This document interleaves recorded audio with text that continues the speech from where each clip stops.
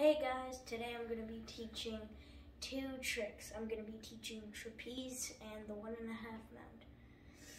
So, the trapeze starts off in a breakaway, which I taught in how to do stop and go. The next thing is you're going to get your finger as close to the yo-yo as you can so that it lands on the string like that, and you've learned trapeze. Now the next trick I'm going to be teaching is the 1.5 mount. You're going to throw a breakaway, and you're going to not just toss it over one finger, but both fingers. After that, you're going to want to make a little circle motion like that, and you're going to hit that string right there. So, circle, top string, and it should look like that. This will help you learn tricks like Buddha's Revenge and your first beginner speed combo.